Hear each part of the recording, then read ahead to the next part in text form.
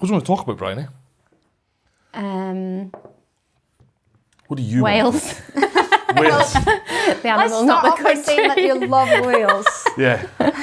And for anyone that doesn't know, we bonded over whale videos last night.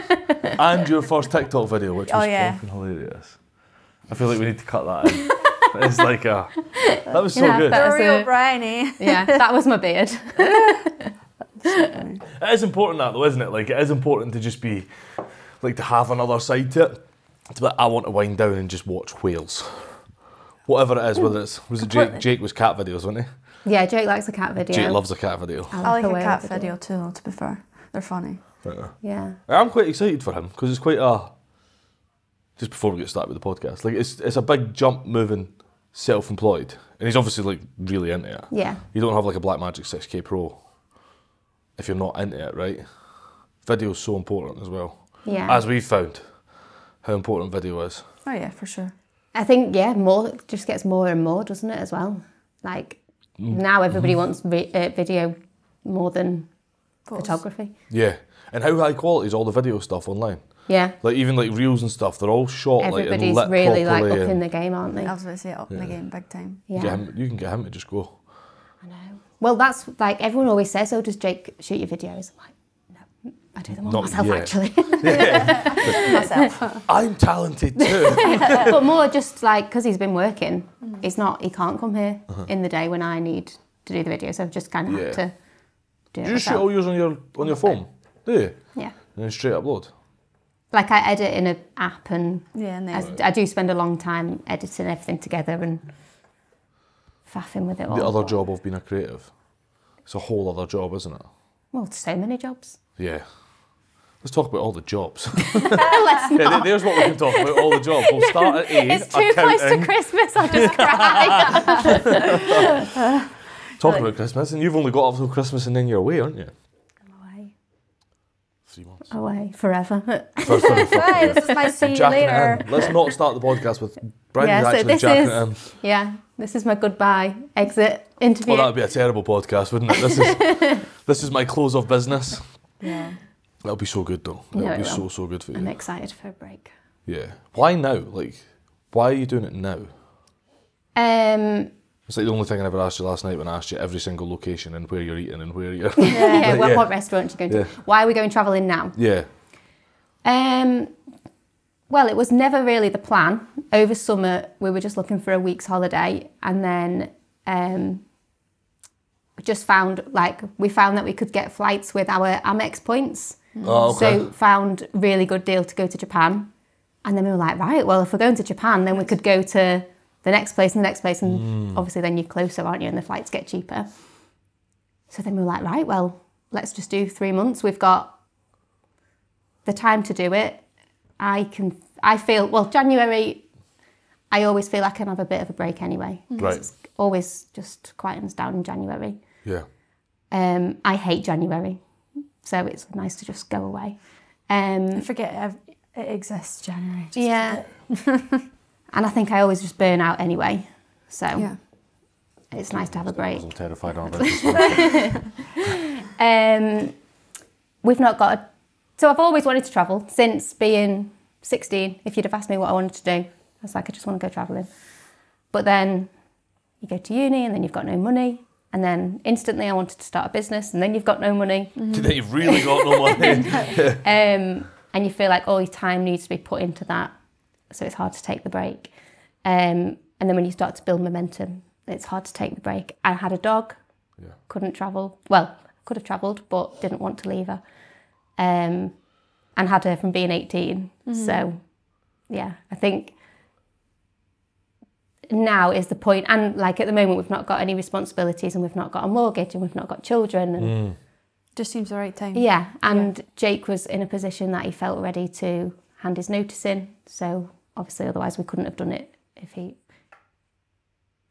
had a 9 till 5, and we'd already used up all of his holidays this year anyway. Right. So yeah, just Yeah, because you've done like South Africa as well, and this year we've been. So I think you properly like use up all of Jake's holidays, don't you? As a couple, you maximise that. yeah, but since losing Millie, my dog, like we were just like, right, well, let's just get the travel in that. So we went to Canada, Thailand, South Africa last year, and just loved it.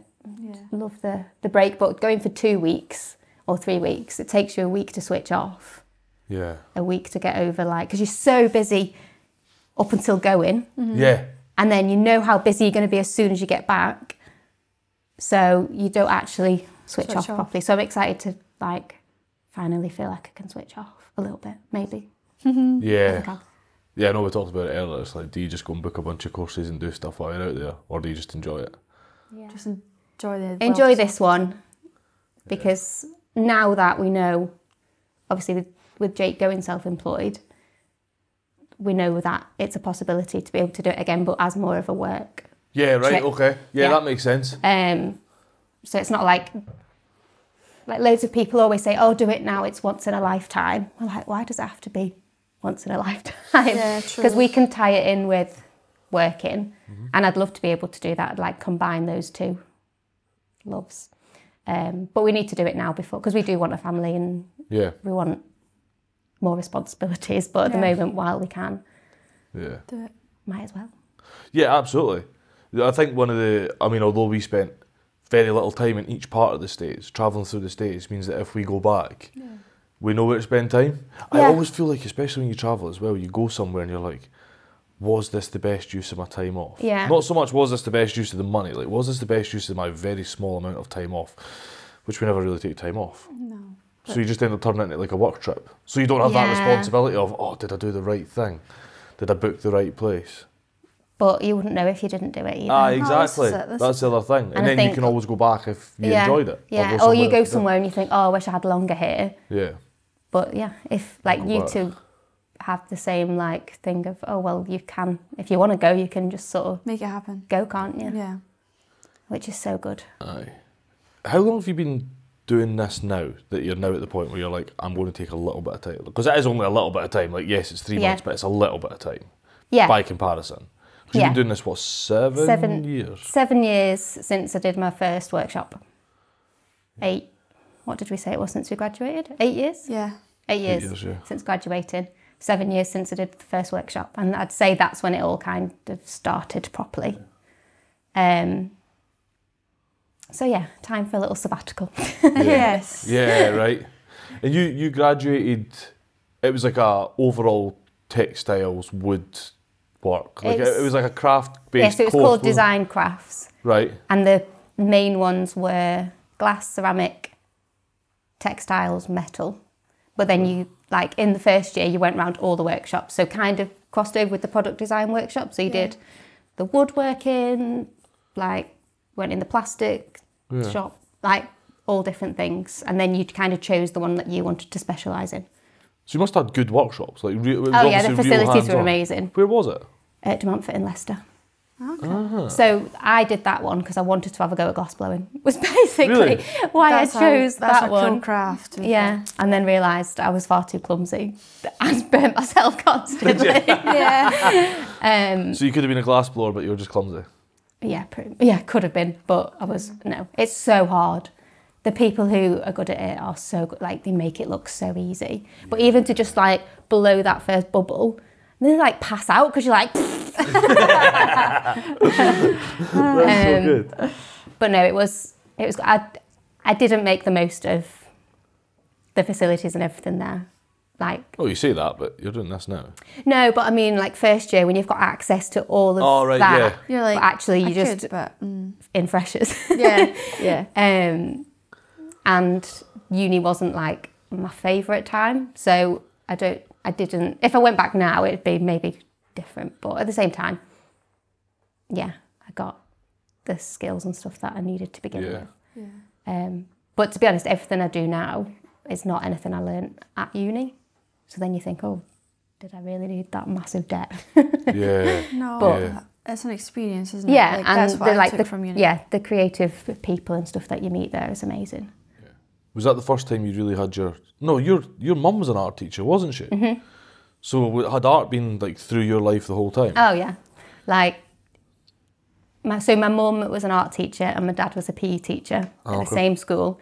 So our, like, in half term... We've all heard stories about that, right? Art teachers and PE teachers getting together. Don't want to talk about that. So, like, in half term or in the summer holidays, they had keys for the school. So we'd go in and we'd, like, be able to go in the ceramics room. So my mum would be able to do stuff like that. And then we'd go into... I don't know if they're supposed to say this. This might be, they might not have been allowed in. Have they retired They've now? left now, it's fine. Fine. So we'd go in and my dad would get all, like, the gymnastic mats out, and then we'd get all, like, the basketball, like... Got some it was perks so at fun. work, right? But yeah, growing up, like, creativity and art and everything was such a huge part of it. Like, I've got a book from when I was younger with, like, still life paintings in from when I was, like, 6. Oh, really? Yeah. And do you remember, like, on Art Attack when... Oh my goodness, I love that book. They did, like, the big art attack at the end? Yeah. And then there was one where he made, like, a scene of people using all, like, just clothes. So I did that in the living room, like, got all my clothes and laid them all out as, like, people. And then there was another one where he got loads of salt and he covered the whole room in the salt and, like, drew a pattern. And I was like, Mom, I need loads of salt. She was like, nope. Drew all the I ain't line. tidying that up. That's hilarious. So yeah, just always encouraged to be creative. Not even encouraged, just loved it. You're like, just surrounded by Yeah. Christmas presents, I wanted art materials. Everything was like, that was my hobby and what I was most into. Yeah. That's amazing, eh? And now it's what you do full time. Yeah. And did Never you would always have know expected it. this is what it had to be full time? I mean, I know you just said that you No. didn't expect it. Didn't even know it was a possibility. Like, I don't think you get taught in school that you can run a business doing something that you actually want to do. You don't, like, nobody tells you that you can do that. I don't know why. Like, No. It just, to me, it doesn't make sense. I think, it should be something that you should be told about. Yeah. Yeah, absolutely. Or even, like, in college, or I don't know, I think even, like, leaving uni. At that point, I suppose it was a bit more like you can either set a business up doing it, or you go on and you do a master's to train to be a teacher or something else. Yeah. You don't really leave with a qualification to do a different job. Do you know what I mean? Like, it's a bit of a funny one. But no, I never thought I'd be able to do it full time. And I think as soon as I left uni, I kind of knew that I wanted to be self-employed. At that point, my mum had gone self-employed. So I saw her running a creative business for herself because she left teaching. So I guess that's kind of when I realised it was a possibility and she was making it work. And I did a little bit with her to begin with. You must have seen a huge shift in her day-to-day life from... Yeah.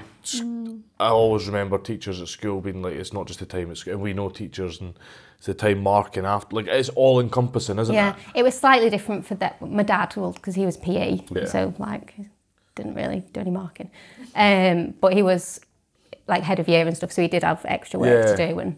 But then it was also nice because they were always around for the holidays. That's true. So that was, like, the perk of it, is that they were always there at, like, half term and stuff. But which is probably why a lot of people go into teaching, because you get really good holidays. But then teachers get annoyed when you say that because they spend all the holidays working. And, like, my sister's teacher, and when people say that to her, she's like, I've been in every day decorating my classroom. And Oh, really? Right, okay, Yeah, so there's still a lot that Yeah. goes on behind the scenes. Yeah. But no, it's nice to be able to finally be in this position to do it full time. It's a big leap to start off though, isn't it? Yeah. But then I'm not risk averse, but I think I just got to a point where I was like, right, we'll try it. And then my thing I always say to myself is, what is the worst that can happen? And if you can cope with that worst scenario, then might as well try it. Yeah. Because I couldn't imagine working in an office job or like the freedom a business gives you is just so worth it. Yeah. For sure. And to just do what you want to do. Yeah, and there is times where you feel like you've not got as much freedom because you have to work so hard to get to the point where you can have that bit more freedom. Yeah. So I think the last couple of years I've started to kind of get the rewards of it a little bit more, but It's been a 7-year journey, then, isn't it, to get that? Yeah.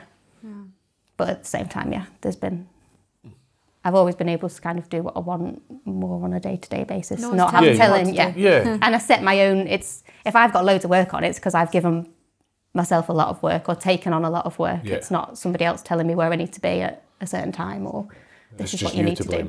Yeah. You just like, for God's sake, Briony. I've got this terrible boss. Who is also me.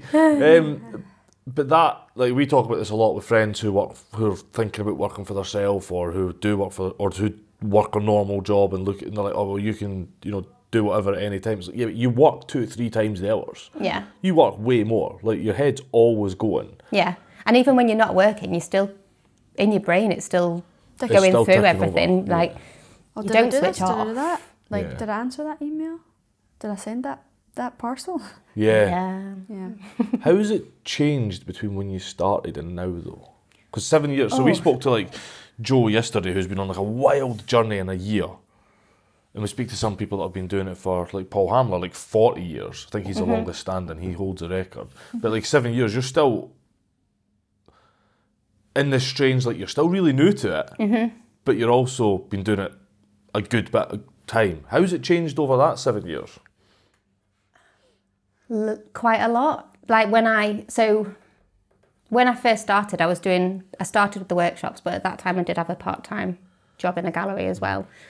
And the workshops, I was maybe doing 1 or 2 a month. Like it wasn't a full-time. Like I've not been full-time for 7 years. Yeah. Right. And I was just doing the workshops and I did the odd craft fair, but with ceramics and some printmaking. Didn't do anything online.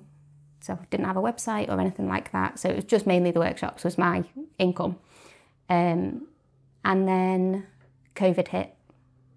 And then that's kind of when it all changed and got me to this point really. So when COVID happened, when they were like, right, people can't mix, you can't leave your house, whatever. But then you didn't really know the timescale, did you? So no, you don't know how long. They said just for the next 2 weeks or whatever, everything's cancelled. So I had to cancel those workshops. And then it was a bit like, oh, well. So I remember doing a video, and I never did talking stories, but I did a talking story like, right, well, everything's cancelled, but I'll keep you updated. And in the next couple of weeks, if you're feeling, or like for the next workshops, if you're feeling a bit poorly, then don't come and I'll send you your money back or whatever. Yeah, right. And then there was another video that was like, right, all workshops are cancelled, but I'll send you a kit because I had all the stuff. So I'd already bought all the materials and everything. So then I thought everybody is going to want something to do. Yeah. So I gave people the option of their money back or a refund, or because I didn't know when people could reschedule. Yeah. Before. So then started to send kits to those people. And I said, right, I have got, actually, before all of this, I sat on the end of the bed and I cried because I was like, this is it. Like, I've got no work. Because it was so open-ended, right? It was just all like you had no idea. Yeah.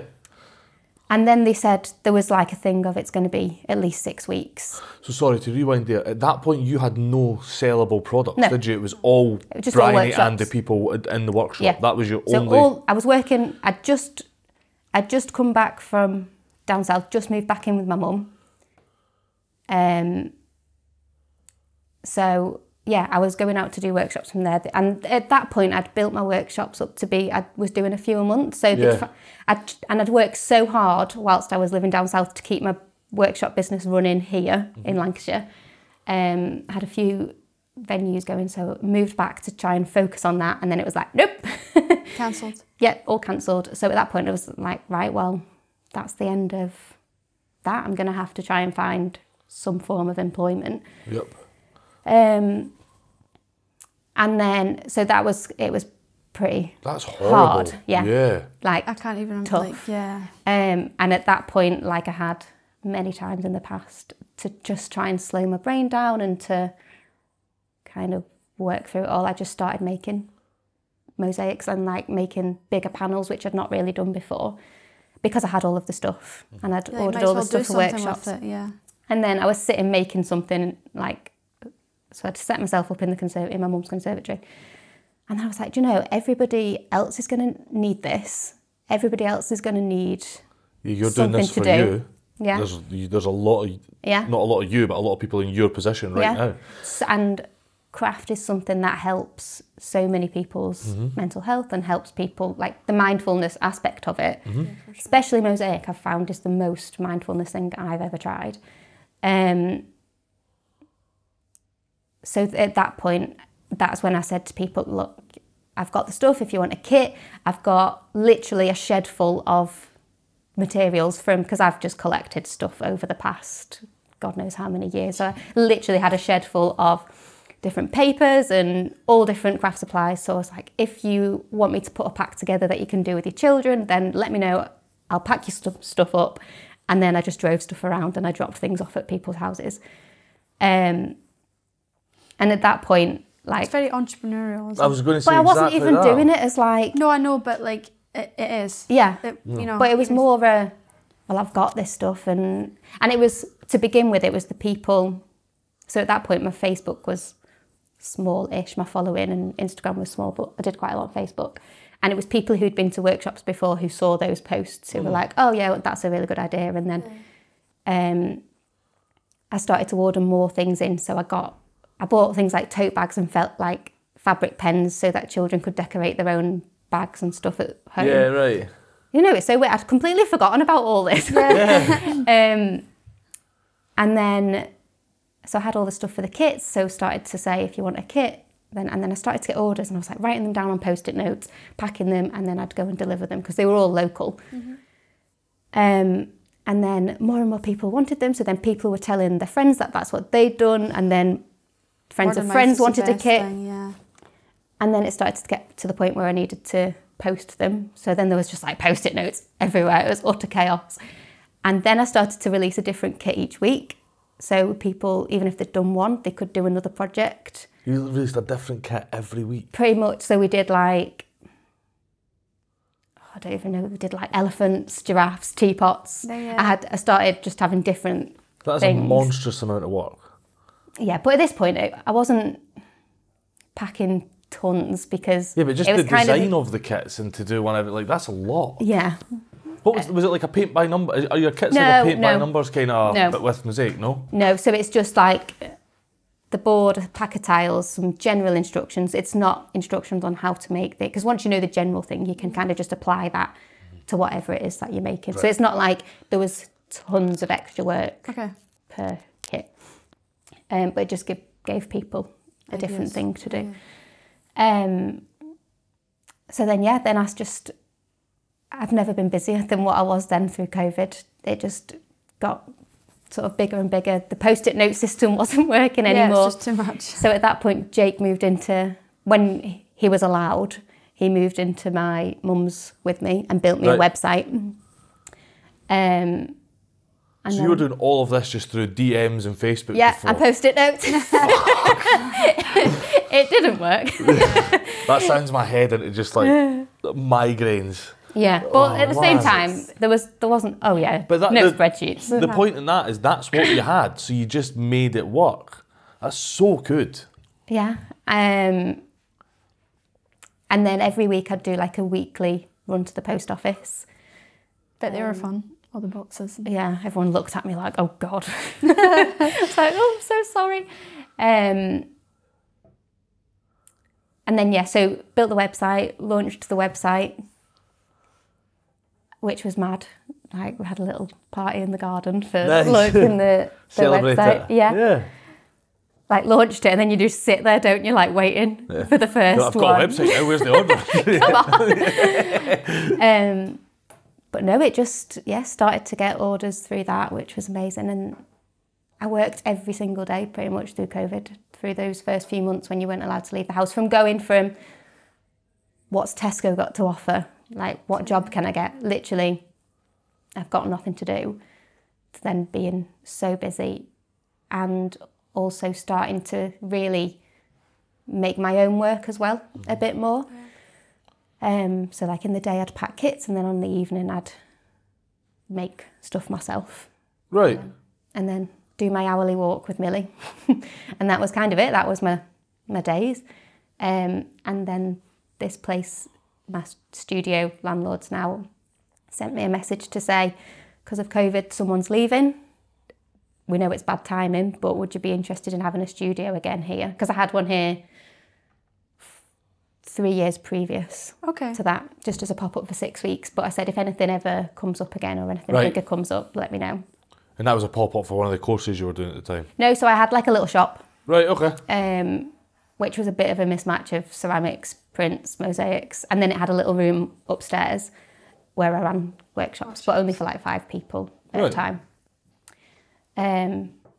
So that kind of gave me the thing of, yeah, I want a space again. But then I left it to go down south. But just said, if anything ever comes up again, let me know. And then through COVID, and everyone was like, no, this is not good timing to take on a workshop space when I wasn't even allowed to run workshops. Yeah. I wasn't allowed to open. But I was like, no, I'm going to do it. What's the worst that can happen? Right.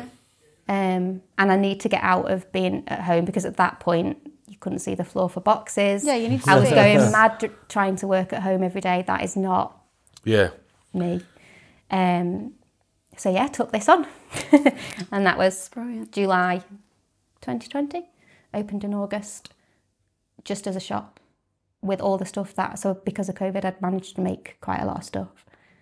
And yeah, been here since.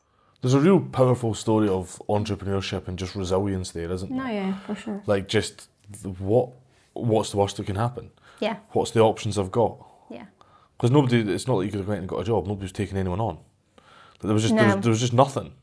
No, and then, to be fair, when I took this on, which I didn't expect, was that we got grants, like the business grants and stuff, to help anyway. So it ended up being the best thing I could have possibly done. But then, obviously, I opened, and then 2 months later we got closed again for a month. And then... Was that the sort of second So then spike, in November we got closed for the whole of November.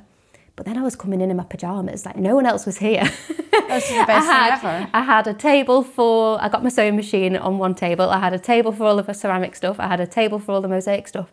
And I just potted about in here, and obviously it was really stressful. But that's again how... how collapsing around you, and you're like, I'm in my PJs going to my little studio. Just how I've always just got through stuff like that is actually just... cracking on. Yeah, well, just like creative things. It's always helped me so much with my own mental health, which is why then I think now I want to pass that on a little bit with workshops and kits. Yeah. So did you start doing the workshops in the ceramics, or was it just like artist-based workshops? Always mosaic. It was always, the workshops have always been mosaic, but you've obviously done your own ceramics, you've done your own bit of sewing and bits and bobs as well. Right. No, always mosaic for workshops. I've done some workshops more recently where people have come for the full weekend, and we've got the pottery wheel out, and we've done some ceramics as well. So it's been like a full craft weekend, but the workshops have always been mosaic. Right. Yeah. Why that? Because it's something that people... So I knew, when I decided to go self-employed, I kind of knew I wanted to do adult workshops. Right. And mosaic was something that people could... And I taught myself a year before, literally just... My mum had done some, so had some of the stuff. So I just, once I'd left uni and had nothing else to do, just started faffing with different tiles and things. And then, because I knew I wanted to do the workshops, it's just something that people can make in an evening and take away. Yeah. Whereas ceramics, you've got to come back every week, because you've got to throw it one week, then come back and turn it, then come back and glaze it. Like, it's such a long process. Yeah. Mm-hmm. Whereas with the mosaic, I can take my stuff and I could go to cafes or all different venues, take the stuff either for 2 hours, 4 hours, 6 hours, but then by the end of the day, people took something home. That's really fulfilling to have that. Yeah. Like, I made that. Yeah, and it's just one night out for people, and people, like, you can have, like I did some where people got like a bit of a meal or a buffet and stuff with it, or they got a drink, and it was just so chilled. It was just, and it was something as well that people don't need a lot of one-to-one. Whereas if you were teaching like ceramics and throwing especially, you'd need to do one-to-one. Yeah. Whereas Mosaic, I could do a bigger group at once, and then there was a really nice buzz in the room and people got to know people. And I just found that it was so mindful, the whole process start to finish. And that is one of the main things of feedback that I get now, is how therapeutic it is as a craft. So I think it just works perfectly for workshops, really. And that's what you were looking for, wasn't it? You were looking for a mindful craft, something you could just slow your head down and enjoy. Yeah. It's quite interesting because most people do product first, get really well known for their product, and then do workshop. But it's kind of in the other way. And you've just done it totally the opposite way around. Yeah. Does any of that come from your mum and dad being teachers? So when I was younger, I always thought I'd end up being a teacher. Right. Well, a primary school teacher. That was always kind of, I've always worked in schools. So when I was 17 and 18, I worked in a school. I was the play worker for the after school club and breakfast club. Right. But it organised all the craft activities. Then when I lived in Norfolk, I worked in a private school as the art teacher for just a maternity cover. So I did that a little bit. You just have that skill to teach then? I don't know, because I feel like 5-year-olds are quite different to 50-year-olds. What, 50-year-olds are easier than 5-year-olds? But I don't know. I don't know. But to begin with, I found it so nerve-wracking, because to stand in front of a room of people, 5-year-olds is easier in that respect.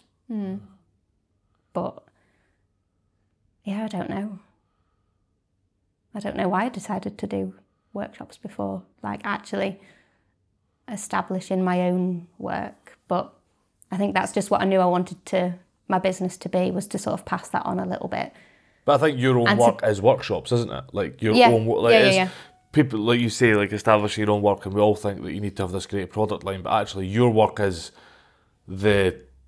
although the art's the product of it, your work is the getting together, the fun, the mindfulness, the enjoyment of the full experience, the doing of it. Yeah. Your product's the whole thing. Yeah, and the same with the kits. Really, that's about the experience of making something. Because with my workshops, I always say you're not going to leave knowing absolutely everything there is to know about Mosaic. I don't know. Yeah. I'm self-taught. I still don't always feel I'm in a position to teach it, but it's about the whole experience. I don't even care what you make at the end, as long as you have a nice time and enjoy the experience and the process of making it. Being quite then present, it doesn't actually matter what you make. Everybody makes something amazing. Literally everybody makes something amazing, and everyone's so proud of what they've made. But it's when people say, "Oh, I really needed that." Then you're like, "That's my job done well." Then Yeah, that nothing makes me happier than getting a message. Someone messaged me on Friday after the workshop to just say, "That's exactly what I needed. I'm having the worst year of my whole life and I'm really struggling, and that's really just helped me start to put myself back together." I was like, well, literally I couldn't ask for anything else. Yeah. Do you get a lot of feedback from them? Because you're building a personal relationship. It's not just buying a product, right? Yeah. Quite often we'll get really lovely messages after workshops, which is so nice, because I put so much, not pressure on it, but I feel so strongly about people just, coming in here, leaving the worries at the door, and I just want to look after, make everybody their cups of tea, and nobody has to worry about anything else. Yeah. And apart from just literally sitting and being in the moment, and people are so busy, aren't they? And so many people have got such stressful lives that I think you just need to switch off, and sometimes you need to get out of your house to switch off for that. Oh yeah, for sure. Even if it's for 2 hours on an evening. There was an old guy in Blue Ridge that was doing one of the oyster bamboo courses, making the bamboo fly rods, and I was speaking to him, and he was very clearly, he's been a highly successful person. I think he was the guy that Shannon and Bill were talking about when we went to visit them recently. He's now moving to Blue Ridge. Yeah. Very clearly, I would guess millionaire, very high. And he was like, it was his 22nd class or something. And I was talking to him, he was like, I've never felt more fulfilled than when I make a rod. Yeah. So he's obviously done major steps in business to be where he is. And I can't remember for the life, he did introduce me and tell me his name. He's not like a craft guy. He just goes and does these courses. Okay. And he's like, I've never felt more fulfilled than when I make a rod. Yeah, And it wasn't when I go fishing with a rod that I've made. It was when I've made the rod. When I've actually made it. Yeah. Yeah. There's something to be said for it, like using your hands again, right? Well, you just don't think about anything else, and you're not checking your phone or... I don't know. Time goes. Yeah. What is it they call it, a flow state? Like you end up in this flow state where things are just happening. Yeah. So you built a place that people can leave all that at the door. Is that what you think you needed when you started all this? Yeah. Yeah. 100%. You basically built what you wanted and what you needed to exist in the world. Well, years ago I just thought, like, I'm not a person that's huge on quotes and I don't have them all over my house or anything. Yeah. But I saw a quote that was like, find something that makes you happy and use it to make others happy. All right. That's it. That's what I'm going to do. Yeah. And you have done it. And that's your mission statement. yeah, pretty much. That's kind of, because I just needed, like, since being... Is that not what it was? Yeah, that's what Briony's jumping. In case we ever says, do it with Chappie. Since being 17, and I've had times where I've really struggled with my mental health. Yeah. And that's always been what's helped me. Is Craft, like art, anything creative. Like, it's definitely, this has all come from bad places, like, to get myself out of it. And even just this business, it's when, like, something to focus on as well and something to put all of my thoughts and stuff into. Yeah. Yeah. Yeah, it's a weird one. I don't think it's a weird one. I think there'll be a lot of people that it resonates with. Like, it's a really beautiful thing to come from not necessarily a very beautiful place to be. Yeah, but to create something beautiful from it. Yeah. Yeah, well, I just know how much it has helped me and how, well, so many people say, don't they, that, and there's so many benefits of craft. It's literally, the NHS have said about how beneficial it can be on your mental health, and yeah, it definitely is. Yeah. Definitely has been on me, yeah. If everything just feels like too much, or I'm too overwhelmed, or I don't know, if I'm just sad or anything, then if I just start working on a big piece, or not necessarily an order, but something that I just want to make. Right. Which is important, isn't it? Then I just don't think about anything else, and it just really helps me to just sort of slow my mind, because I'm such an overthinker as well, but it just makes me slow my mind down and calm me down a little bit. Do you make much time to make the things you want to make? Yes and no. So, like, at the moment, obviously we're nearly at Christmas, so everything's so busy that I feel like I've not made anything for myself for ages. Yeah.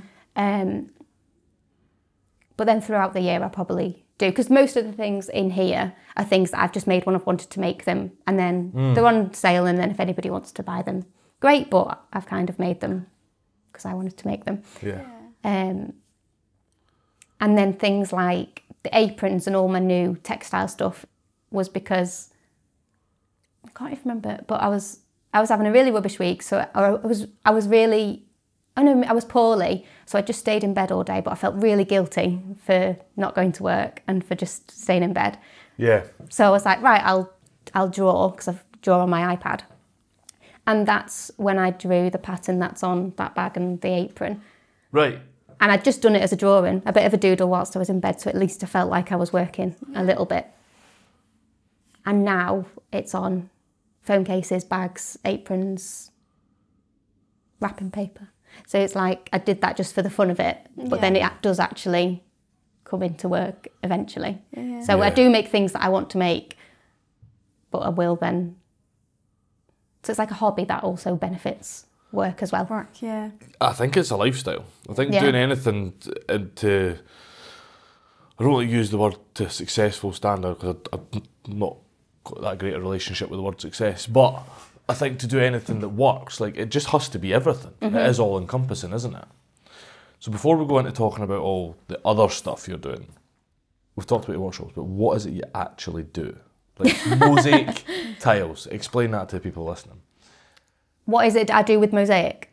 Yeah, or what do I tiles, do as a like, job? What do you even do every day?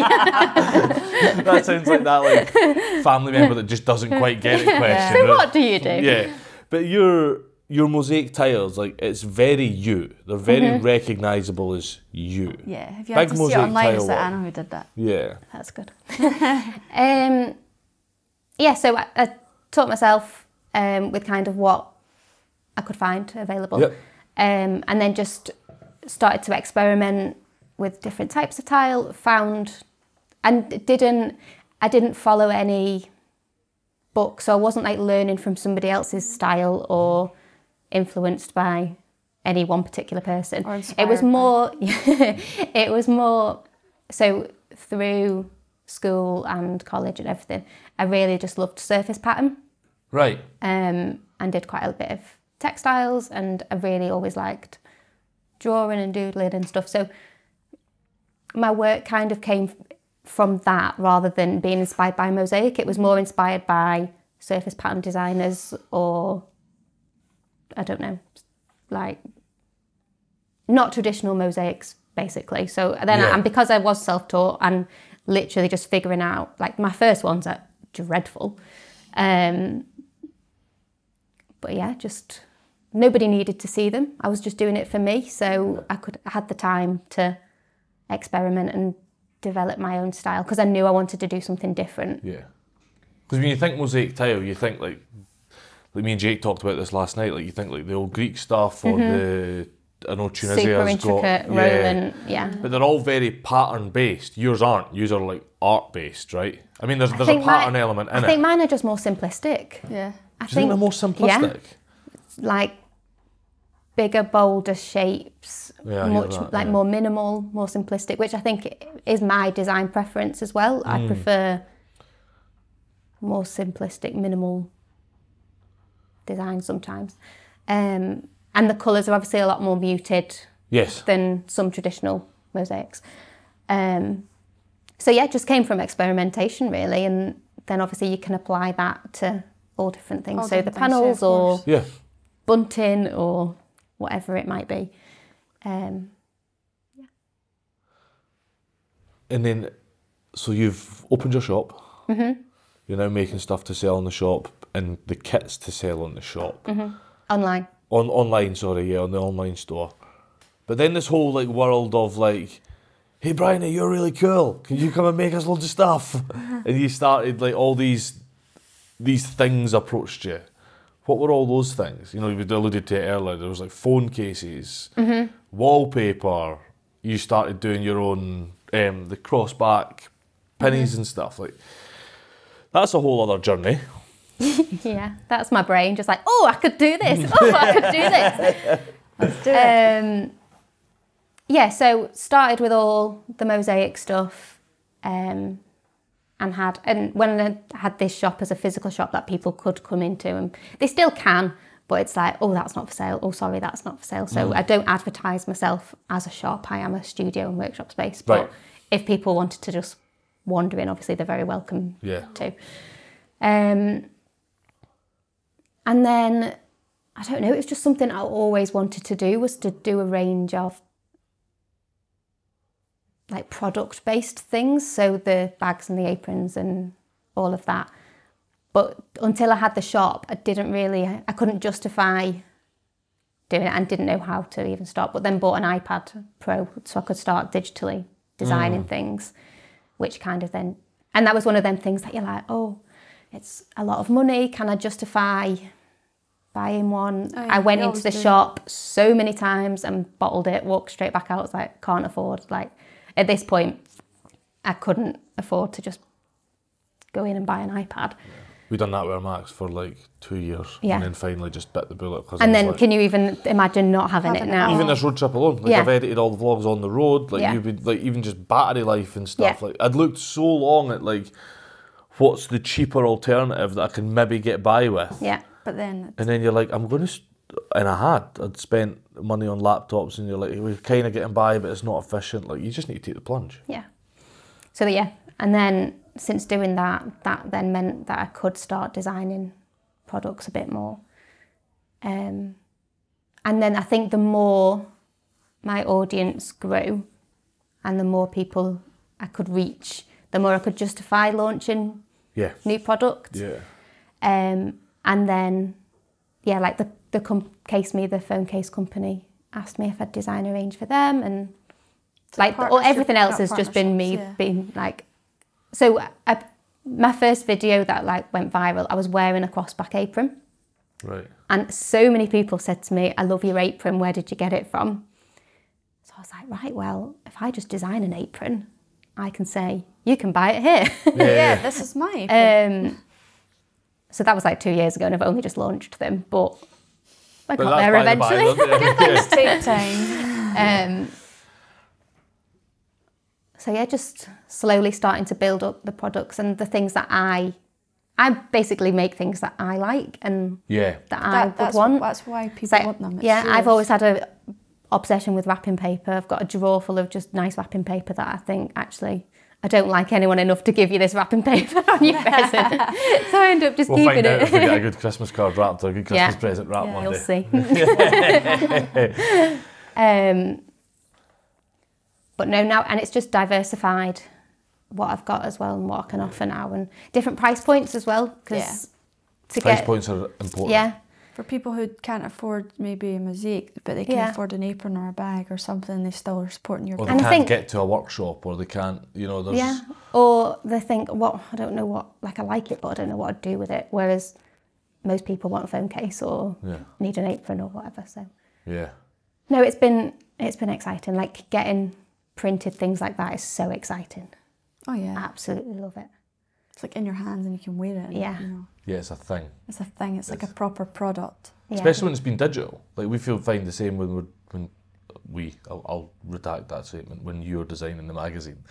Like you get the design back from Tyrone and you and him and the editor go through it and it's like, but it's always on screen. And then you get the first copy and it's like, it's a bit of nice, this. Yeah. For sure. You mentioned there the reach. How important has that reach been for all of this? And how did that even come about? Very important.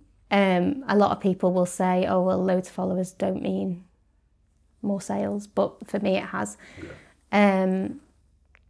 And it came about because you're laughing because you know what it came about. I so want to cut this video in. So, insert video here. It's so fun. So we'd gone into the third wave of everything shut down for COVID. Yeah, right. So I was in here and was making panels again just to keep myself sane, basically. Yeah. And reels on Instagram had just become a thing, and then you're like, oh God, something else that we need to think about and get on that trend. So I started to film just on my iPhone, like when you've not got a tripod, so you use like blue tack and anything you can prop it up on. So I did that a few times and filmed a few little videos, and then Jake said that, my sister had been saying you need to get on TikTok, and I was like, I'm not going to do TikTok, because at that point the perception was that TikTok is just, if you want to learn a dance, like through COVID, my dad was learning TikTok dances, and every week he'd send us one. Oh, that's oh, your dad's going to be like, get that cut. He'd be like, put the video in. That's so funny. People want to see me. So I was like, no, I'm not going to do TikTok. But then Jake, who obviously I took more seriously than my sister, said, no, actually people are starting to use it. Like there was the thing of learn on TikTok, and more creatives started to use it as more of a serious platform. And I thought, right, well, I can just repurpose the videos I've already done for Instagram, stick them on TikTok. But I didn't know what I was doing, so I tried to practice. I had no followers and I made an account, and like the camera came on and it put a weird filter on my face of me with a big swollen face and a beard. And a funny voice, and I accidentally posted it. And I was like, oh God, I need to delete that.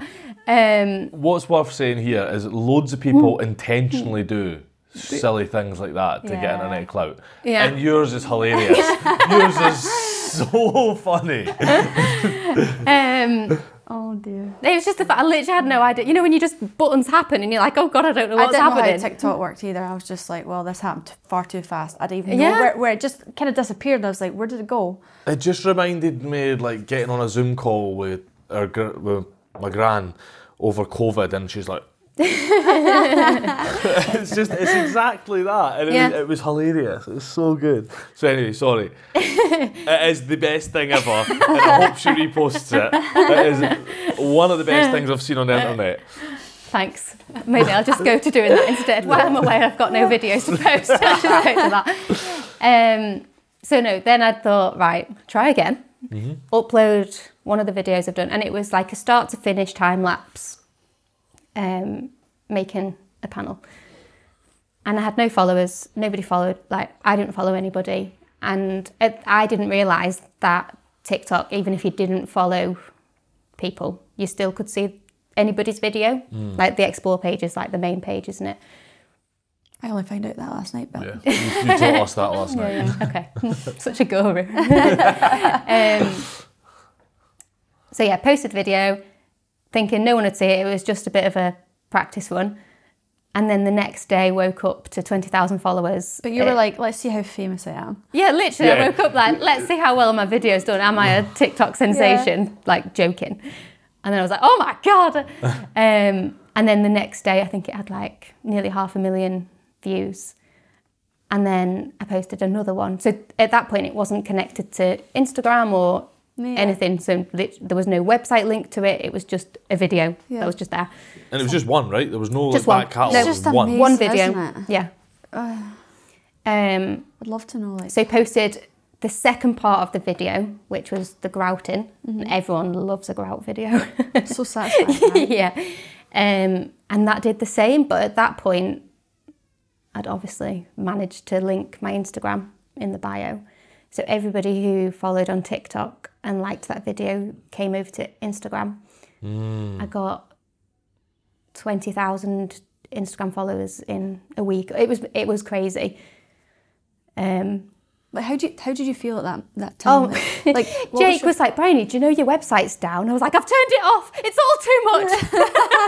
No way, did you? Briony, more people than ever are going on your website.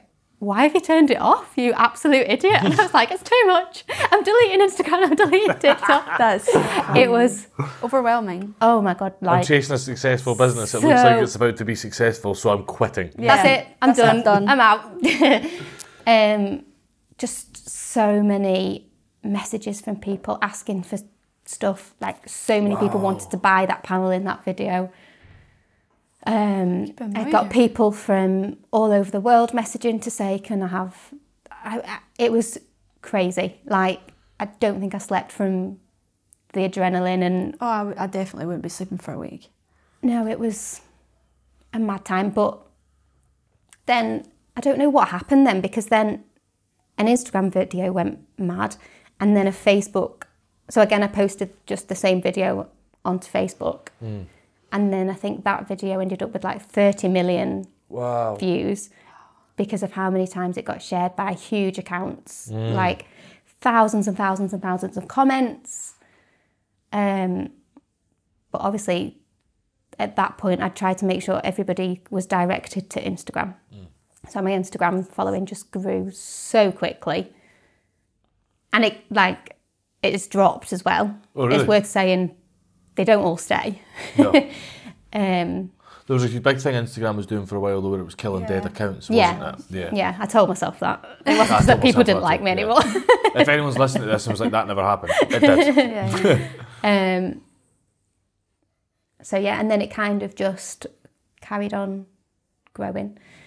But that meant that the audience was bigger, and because people were seeing me making stuff, people wanted to have a go at that themselves. So more people wanted a kit and more people wanted a door number. Door numbers were cool. But then it was just so many people just asking for stuff like that I couldn't fulfill, and then I feel really guilty if I can't but you're only one please person. everyone. So that is the main thing that people just didn't realise as well. They've just followed this account that by that point it's got quite a few followers. Yeah. And then I got a review on Facebook. Someone just publicly put a review saying I wouldn't even respect a response from this company. And I was like, I'm not a company, I'm just one person. I can't reply. Literally at that point, I couldn't reply to every single message. Yeah, of course. I was doing like Q&As on Instagram to try and catch all of the like frequently asked. Yeah. And I was like, I'm so sorry I can't reply to everyone, but this is kind of the general things I'm being asked. So, but yeah, when she said that, I was like, people aren't seeing this as one person just who 3 days ago was just putting about in the pyjamas. Post a picture of swollen face and a beard on TikTok. But no, it completely changed my whole life, my whole business. It made it full time. Yeah. It's made the opportunities that then came from brands.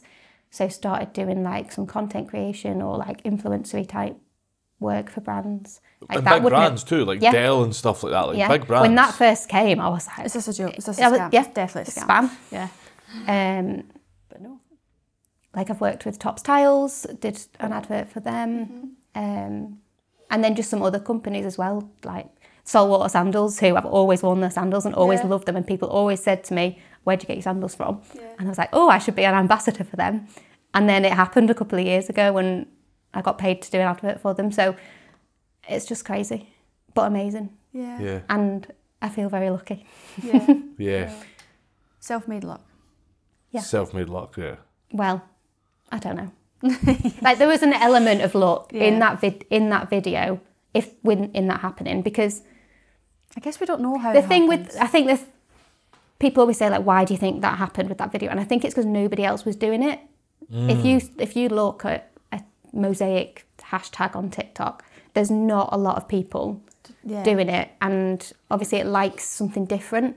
So now if I post a video, it doesn't always do quite as well because I've kind of spammed it myself a little bit. I don't know. But because I was doing something quite different to everybody else, and even different mosaic type to other people, and then making quite... It catch people's attention. Yeah, and quite a satisfying video of like a piece fitting in perfectly, and then people will be like, ooh. Yeah, I go down that rabbit hole. Like, especially like... It's guys that machine tolerances on pins and holes that you can hear the suction as it goes in. When it pops back out, I'm like, It's when 2 bits... for me, it's when 2 bits of wood just like, you wouldn't even see the seam or like... Yeah, it goes together and you're like, oh my goodness. Yeah. That's what catches people's attention. Or Wales, John. Or Wales. You said something really important there though, because a lot of people would look at these big accounts and think like, I can do that, I'm going to start doing that. And I think there's a few crafts that suffer from that because the materials are easy to get, or the X, Y, Z. You think it's easy to put together. But the reason that yours won't be successful is because there's loads of other things out there. Whereas the reason yours is successful is there wasn't. You were just doing what you wanted to do. And that was the success in it. Like if someone else comes along now and tries to do exactly the same, they're still going to be the second version of you. Yeah, which I kind of have to remind myself when I get wound up about certain things. But... You're the OG. Yeah. But that is frustrating because you've had that happen quite a few times, haven't you? I've seen it on your stories. And yeah, which, like, it's a funny one because in no way am I saying I invented mosaic, no one else can do it. But when it's literally tile for tile, the exact same thing. Yeah. The exact same tiles, literally a yellow flower there. Like, I know that it's completely copied. That has been hard because the whole thing I wanted to do was to do something completely different. So then, and I've got no issue. Like, and then I got a comment once, like a message saying it's weird that you're complaining about people copying when you do kits and you do workshops. And I'm like, I'm so happy for people to come in here to a workshop and I will help you copy a piece tile for tile, but don't sell it as your own design. You're not annoyed about the copying. You're annoyed about people selling it as their own. Yeah, that is my only issue. If people want to do it, if people want to copy everything and gift it to the family for Christmas or post a picture of it, absolutely fine. But when people are setting up shops, like with my designs as theirs, then Do you approach people about it, or how do you go around that situation?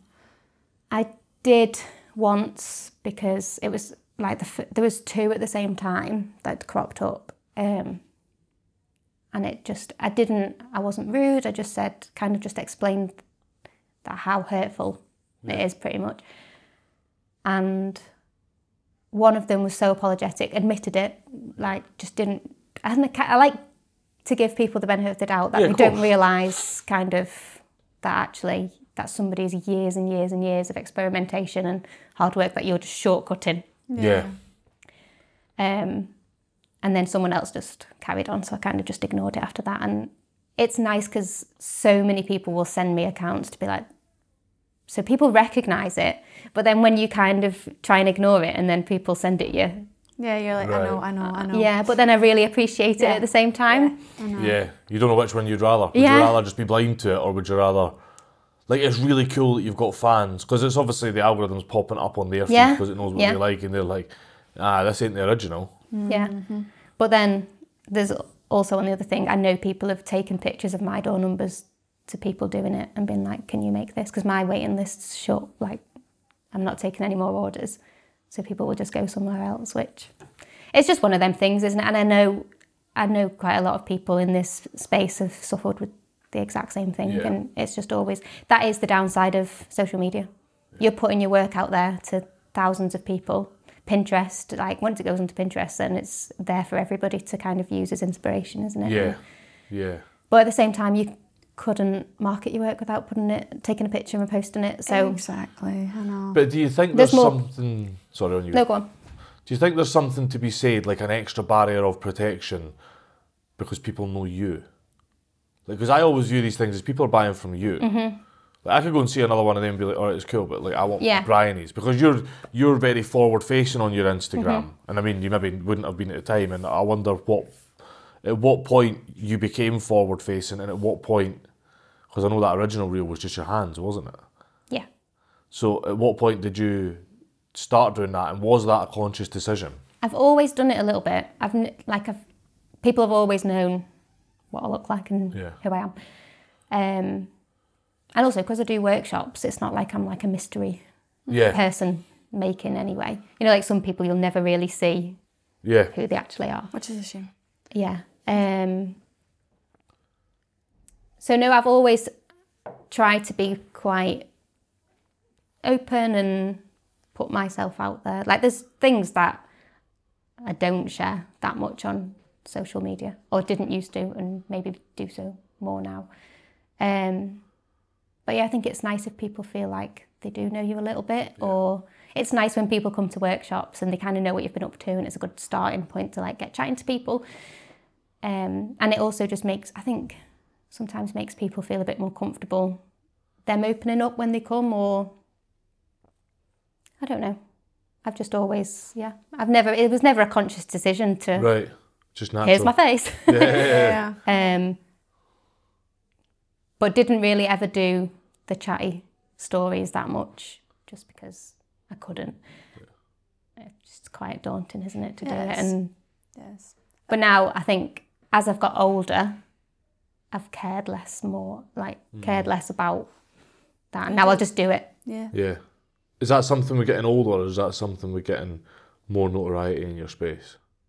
Older. Because actually, if you think, oh God, I'm talking to that many people, if you put that many people actually in front of you to talk, you wouldn't want to do it, or I wouldn't want to do it. Yeah, I find that really interesting when people talk about like account sizes and followers as well, because like, we're just over 31,000, you're what, 220 plus thousand? 202. 202. Was 203. And you're like... So, but you think about that in terms of, I always think about it in terms of Murrayfield Stadium. Like, because you'll be like, oh, we want a bigger account, we want to push it. Because ultimately, the more we push out, the more makers we can provide a platform for. That is the whole mission. But I'm like, that would be like me standing in the middle of Murrayfield Stadium and looking at half of the whole stadium filled. That's fucking bonkers. Yeah, imagine. But you don't think about it in those numbers of, you look at some accounts with like 1 million and stuff like that, and we're so detached from those numbers. Yeah. But then now I just kind of think, this is who I am. And this is me. Stay if you like my stuff, and if you don't, bye-bye. Yeah. So what's coming? You've got travel. Yeah. Right, you've got mad travel, which is a massive part of your life, travelling, isn't it? More so recently. It wasn't for a long time. I wanted it to be, but wasn't realistic. Yeah. And for quite a long time, kind of didn't have that as a possibility for a few reasons. But yeah, now it definitely is. Yeah. And work related as well, not just pleasure. Yeah, because you don't know. You talk about the work related part, and then we'll get on to the fun part. You don't just do studios here now, do you? You've been invited to like a load of retreats, a load of hotels. Like you're getting invited to take your workshops, your mindful workshops, your craft to other places. That must be like a huge recognition. Whether you view it as success or not, it's recognition. Yeah, and like before I had this space, I was travelling around to do workshops because I didn't have a space that people could come to. But it's hard work doing the travelling ones because, like, if it's here, people just come. Everything's here, and you don't have to out think too much. Yeah.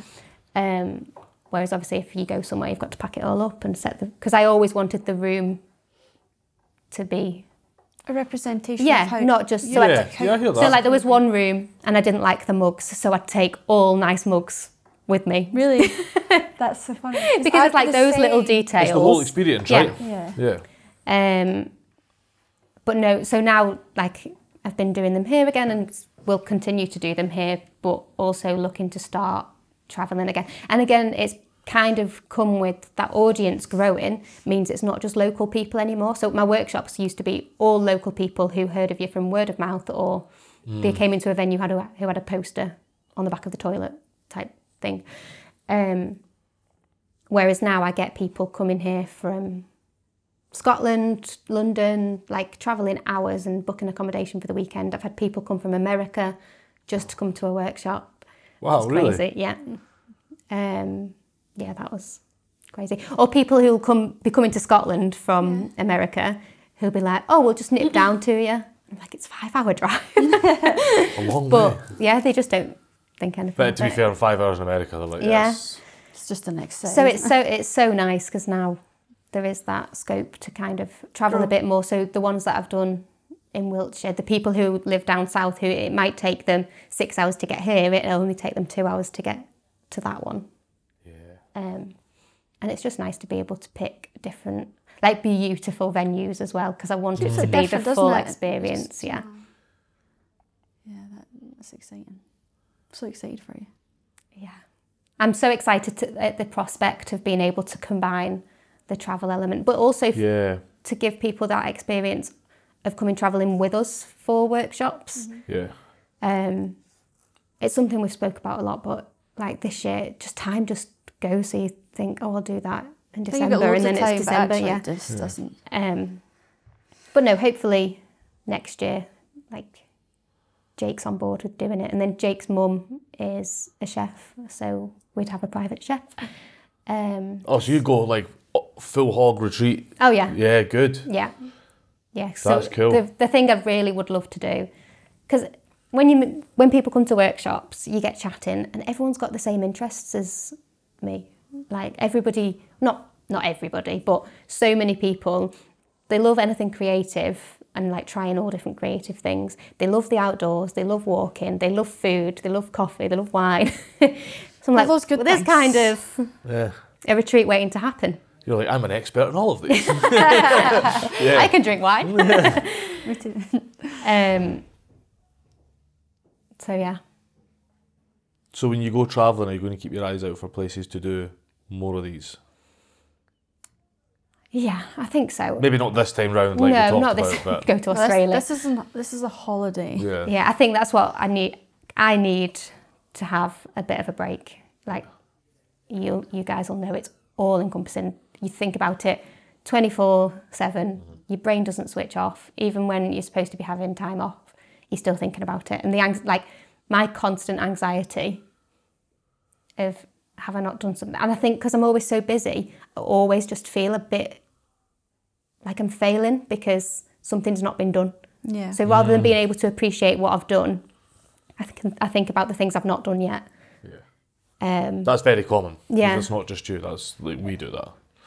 Yeah. Yeah, and it's exhausting, isn't it? It's so exhausting. It takes so much energy. Yeah. It takes it out of you, doesn't it? Like, why can't I just appreciate what we've just done and achieved? Yeah. Rather And than instead of just being on to the next thing that you're behind because you've been focusing on that last thing. I don't know what the answer is. Well, the answer is to celebrate it properly. The best thing you ever done is once we published that documentary and put it out to the world, you booked the Scotsman cinema for like 30 people. It's a very small cinema, and we all went and watched it together. Oh, that's so cool. And that was like a mark in time. Like, this project is now finished. Yeah. It's ready to go out to the world. Yeah, that's true. Like that. So just that level of celebration every single time. Yeah, I was just at the back going, I can't do that level of celebration every time we like do the VAT return or something like that, right? But we can get I feel like that deserves that maybe level of deserves more, celebration. right? deserves some wine, that's for sure. But Greece for a week or something like that, VAT return done. See ya. But I think you do need to celebrate it. It is important. So Well, it's just like not even necessarily celebrating, but just recognising those little wins. Or It doesn't always have to be big ones, does it? No, and there's so many little ones, isn't there? But you just kind of don't get a chance to think about them that much. So yeah, I think I need a bit of a break. Yeah. Reset myself, because it's been a slog to get to this point. Like more, like people don't see all the stuff that kind of goes on behind the scenes, and No, nobody gets that. You can't share all of it. well, the stuff that was happening years ago that's kind of set me up for this point. Yeah. Like, I've not really ever spoken about everything that much. I've never really had the platform to speak about it all. But yeah, so many years of planning and sacrifice before you actually get to the point that people see. Yeah. They just think it happened. Yeah, overnight. Overnight success. 25-year overnight success. That's what Bill and Shannon always tell themselves. 25-year overnight success. Like, yes. Like, Success is only... when do you call yourself that night? Like a 5-year overnight success? No, a magazine, I think the headline, they did an interview with me and they called me an overnight sensation. But it was, to be fair, it was because the video went mad overnight. But it's still a shit headline. Like, I get it, but it's still a crap headline. Well, yeah. Yeah, I'm not a big fan of that overnight success, because there is so much that goes into it. Yeah. You know, whether it's someone listening to this that's like, you know, chipping away at that while they're working full time to make it a thing later, or whether it's someone that's struggling through it full time to make it work later. Yeah. Like, there's so much that goes into it. that's it. And I think if you say it's overnight, you're not giving people a fair idea of what it is actually. And then if people don't do it overnight and they think, oh, well, I'm obviously doing something wrong because it's not happened overnight. Yeah. It's, what do you call it? It's false. False, what's the word? I don't know. But you're giving someone a false look into what it actually takes to do everything that it requires. Yeah. So you're going out east for 3 months, which isn't a long time when you think about it, like 3 months. No, when you actually think about how big countries are. Yeah. Yeah, we didn't realise that, Yeah. don't we? Yeah. And have you got stuff booked when you come back? So I've just booked in a hen party for April. Nice. Running a hen party, not going on a hen party. Yeah. Oh. So done that, and then I just need to start organising some workshops, and then I've got a couple of projects that I'm working on next year, which are a bit secret at the moment. Come on, spill beans. So things that I'm working on next year, and that I'll be able to work on a little bit whilst we're away. Right. But then I'll be pretty much straight back. I think I'll be ready to come back and get back into it. I will miss it whilst we're away, because I am a bit obsessed with it, and I just love it. That's so cool, the way. It was very clear from the minute we met you last night, and obviously you and Jake were great to have us over last night and stay last night. Like, it was very clear that you absolutely love it. Mm-hmm. You're just a little ball of energy about it, aren't you? It's hilarious. It's so good. Yeah, well, ask me again in a week and I'll be like, oh, I can't do it anymore. Yeah, we just got you on a good day. And that's normal, by the way. It's totally normal. But it gets you through the hard days, just knowing that I love it so much. I do, yeah. I would not change it for the world. That's so good. At all. I can't imagine doing anything else. But then also the fear of what if I have to do something else at some point. But then you just change and you adapt. That fear can be motivating as well. Well, that's what you did. You didn't know what you were going to do. Yeah. And then you came up with this idea, and look where it's gone. So you'll always have that outlook, I think, of what's next. what can I do instead? But yeah, because I think that's the fear is, like with going away for so long. Well, you say it's not so long, but to me it's so long because I've never had that length of break. It is still a long time, but in the grand scheme of things, yeah, it's not so long. But to me, a 2-week holiday, I'm like, right, well, everyone's going to forget about me by the time I get back. I'm going to have to think of something else to do, which obviously... It's not going to be the case. But the idea of having 3 months away is a bit scary. I could see that. I could see that. But I think because there is things I'll still be able to do, and I will hopefully... still working towards that goal. Yeah. And I'm hopefully going to be able to do like creative things whilst we're on the road. And I'm sure it'll just inspire...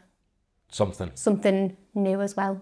I'll come back with 100 ideas and then be exhausted Add and them need to a holiday. the other 100 ideas that you have. Yeah. And then be really obsessed with them and then forget about them 3 days later.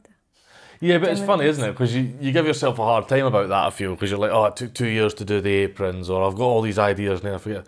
Like, you've got through a lot. Yeah. Like from workshops and courses to you do a load of stuff to sell to your own designs on your clothing range, you've got your aprons, you've got like the Domestica course, you do a lot. I think there's a lot of the elements could be full-time work. Easily. Yeah. So I feel like I've got 3 full-time jobs. Do you think you'd ever get someone else in to help with that? I knew you'd ask me that. People always ask me that. Yeah.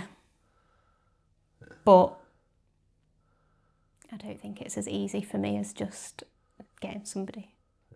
I've got a lovely lady, Ren, who has helped me pack kits recently. So if I've just got loads to do, she'll come and just help me pack boxes, and she's got a small business, so she just... Ren and Thread. So she just knows what she's doing, basically. Right. But it's got to be the right person, hasn't it? And it does have to be the right person. There's so many things that I feel... Like, I've always thought, no, I'm the only one who can do it, when I'm not at all.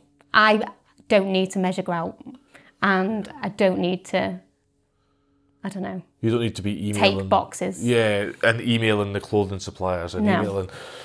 So I think, and it just free my time up for the things that actually I am the only one that could do the actual mosaics and the workshops. So people have said, would you get someone else to run workshops? Or would you, I've been asked if I'd franchise, like, workshop spaces. I'm like, no. Yeah, that'd be a step too far for me. You said last night, like, you know, how big do you actually want to get?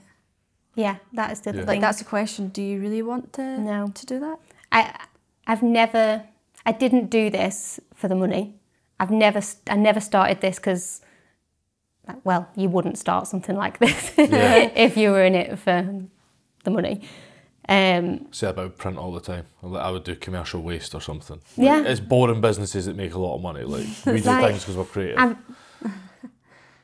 So the thing that I always said, when people used to say, what do you want to do when you're older? Yeah. It's like, I just want to do something that I love, and I want to do something that makes me happy, and that I don't, when I wake up in the morning, I don't dread going to work. Yeah. That was always my biggest thing, was that I just wanted to do something nice, and I wanted a comfortable life, but not. Yeah. I'm not bothered about. Yeah. What was the question? What were we talking about? We're actually talking how about much do I want to grow? Yeah, bringing someone on and taking so. So yeah, I don't want to grow to the point where it becomes. I'm so far removed from it, and I think at this point now, I'm getting to the point where I'm happy with. I don't know, you can ask me on a different day and I'd be like, right, this is the plan. Yeah. And then other days, I'm like, I just want to make pretty things. Yeah. Keep it simple. Yeah. There's a really good concept for that. I've just pulled it up here, the Eisenhower matrix. And nobody's wanting your newsletter. Nobody wants to hear about that, do they? But it's really important. I know, so I'm going to do it now. I'm taking my chance. Okay, go on. Platform. Yeah. So the Eisenhower matrix. You talk about, like, there's certain things that you couldn't have people do, but there's certain things you can have people do it. So it's a grid split up into urgent, not urgent at the top, and not important, important at the side. So that's your X, Y. If it's urgent and important, do it. If it's not urgent and important, schedule time to do it. if it's urgent and not important, delegate it to somebody else. And if it's not urgent and not important, delete it. Bin it off. Yeah. Can you print me that out? Yeah, I'll send you. Put it on a t-shirt. Right, we can make jumpers and we're going to put Not important, not urgent. But I talk about it a lot with my friends. I've got businesses as well, and we run a lot of our stuff through that. And in my engineering company, when I had guys working for me, like what's the stuff that needs to be delegated? Like and you can replace, certainly in the craft space, you can replace important for like your core competency. What's unique to you, not necessarily what's important. Well, that is still important, but because anything else can be, like taxes are important. Yeah. But taxes are not important to you. But they're important. They are, they're important to you, but they're not important for your skill set. There is other. I got an accountant this year. Did you? Yeah. They're so good. Makes The sense. full bookkeeper, the whole lot. Send the receipts and they do it all. I don't know. Don't ask me too many questions about that because I don't know the answers to most of it. Shouldn't have brought that up.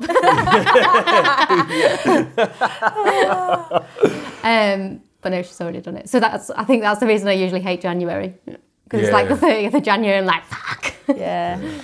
I must say our accountant's pretty good because he tries to do it earlier in the year. Yeah. Like as soon as our year Keep on finishes. top of it. So. What's the end goal? What would you? So you talked about like you're obviously comfortable with. You're not here to franchise this out. You're not, but you're obviously very passionate about the retreats. You've got a group of people with like chef, Jake's mum's chef, Jake being great video, photo, like. End goal, like, I don't know. That's cool the way. Yeah, that's I think really cool not to know. Yeah. I'm quite happy. I'd like to know what it is. Yeah. Like if I could see forward and just know that whatever it is, it's like it all works out type thing. But at the same time, I quite like how it like I like the difference and how different each day is, and just seeing what happens really. Is it hard to know what the end goal is based on how much it's changed in the past year or two? And I guess, like I'm 31, there's quite a lot of years that I've still got to work. I'm probably work until the day I die. Yeah. The world could be a totally different place. Yeah, exactly. Like we could have another pandemic, or I don't know. Like my hands might just completely stop working, which they feel like they are going to this week. I don't. Next door. Anything could happen, and I think end goal. Like I've always tried to think as well. If we want a family, how does this work around that? So that's something I always kind of not take into consideration too much, but just is in the back of my mind. I want to grow to a point, like with the growth thing, grow to a point where I can support that and be able to take time off then. Or maybe at that point, that's the point that somebody else helps me a bit more. Whilst you kind of take a step back from it. And that, I think at this age now that I've started to think about that a bit more, for like still in the future, but. I think there'll be a lot of confidence that comes when you come back from a 3-month trip and see that the customers are still there. The people what if they're not? They will be. What they will be. They will be like, we are makers, can I have a job? Yes. We might not be there by the time you come back, I don't know. I'll carry your bags. They'll be there. I'm very sure of that. If not, I'll just republish this podcast. Just remind everyone. So end goal wise, I don't know. We'll see. We will see. What about now? Where do people find you now? How do they find you?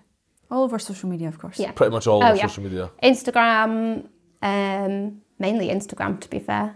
I've got a newsletter that I need to start sending out more regularly. And then my personal Instagram as well, if you want to come travelling, because I'll be there more. I want to come travelling. Mainly that.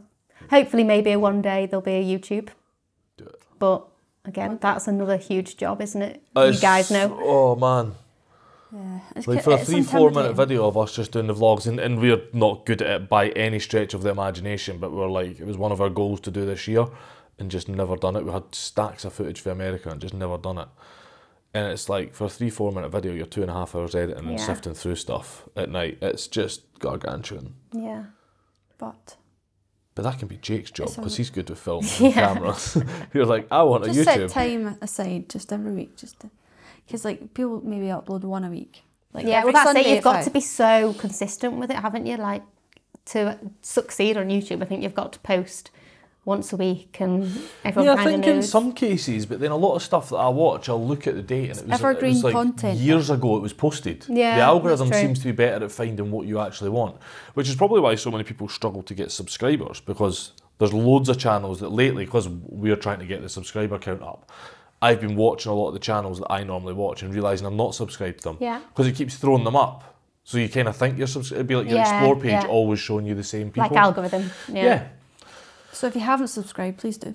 Yeah. So this is your chance. And I also can't bring myself to do that YouTube thing, like and subscribe in the comments below. Click the button here, ring the bell. I think you should. On this video, please, for me. I might get you to do it. All of us. All of us, yeah. Oh. Right here. Yeah. I'm going to have to clip that bit out now and just put it everywhere. Yeah, I will. Right. Thank you so much. Thank you. One last question. Oh, yeah. The good one. What advice would you give your younger self? Do you know, I listened to your podcast and I knew you were going to ask that, and I feel like I really should have prepared. You nearly got away with it there. Like. I should have prepared a really super inspirational answer. Doesn't have to be. Here's the mosaic I made earlier with my... I'll show everyone that is it. Perfectly placed. Oh, that one. Yeah. Do what you love. Or maybe not advice, just tell myself that it all works out. Yeah. I think if I could ease 20-year-old's mind that you're going to be so happy and love what you do and start to feel comfortable within yourself. Like, and there's a place for you, kind of, to be who you are and not try to change depending on, I don't know, just be yourself. That's a good one. I like that. Well, hopefully that wasn't too bad. No. Yeah, you were really nervous about this, weren't you? Has it been recording? You said it hasn't. Yeah, now can we all run through that? Right, can we start again? Yeah, no, it's been absolutely great. Well, thank you. Because I remember we were back and forward in DMs and... It's like, I'm so busy, sorry. Yeah, sorry, it's not happening. We got in today and she's like, we could actually do all of this other stuff instead. I was like, not instead, we could do it as well. So, no, it's good. It's been great. Thank you for all you do. Thank you. To give us this platform. You are most welcome. It will be our mission for as long as we can make it our mission. Yeah. It's exciting though, what you guys are going to do as well. Yeah, it's going to be exciting. Next year's going to be big. Like you said, we don't really, we don't know what's going to happen. Yeah, like, we don't know where it's going to be. Come that you think that would have never happened. Like, at the start, I was like, I didn't realise where We Are Makers could go. Yeah. And it's like one conversation with one person somewhere opens a completely new door that you don't even know. Yep. And the inverse of that is like, conversation will happen with someone that you think this is going to be the biggest thing ever. Yeah. It's just nothing. Yeah, I found that. Yeah. I thought, oh my God, this is going to be it. Yeah, this is it. And then it's like... Never mind. You're looking at Porsches and Porsche cars. I've already bought it. Take it back the next day. My camper van. That's it. I know we're all saying Porsches as if we're remotely interested in that. We all just want an old camper van. Just want a camper van. Right, let's wrap it up at that. Yeah. Thank you so much, mate. Thank you. Appreciate it. And thanks for your hospitality last night to you and Jake. Do you want to make a door number? Yes.